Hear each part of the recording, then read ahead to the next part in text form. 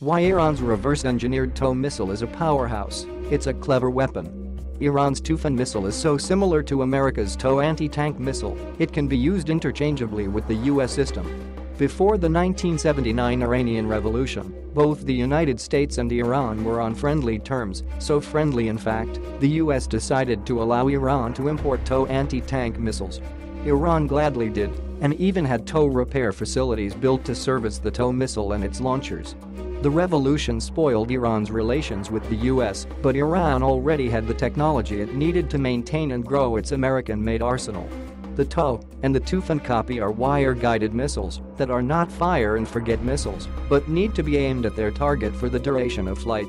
During the Iran-Iraq War, Iraqi armor suffered significant losses thanks to American TOWs.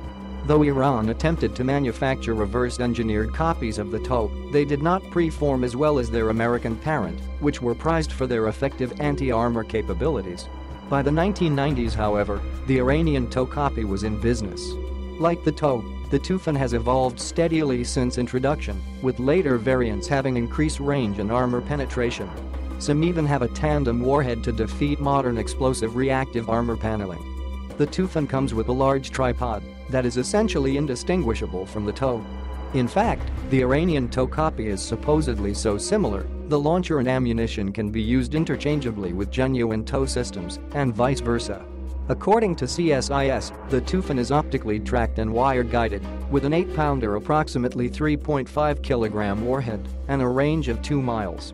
Thanks to Iran's extensive client-state network throughout the Middle East, Toophan missiles have seen combat service in Syria, Yemen, and Iraq with Shiite militias, where they've done a number on many tanks. There have been quite a few variants of the Toophan missile in production in Iran. One of the most advanced variants is said to forego the TOW's wire guidance system in favor of laser guidance and a tandem warhead arrangement for punching through more modern armor.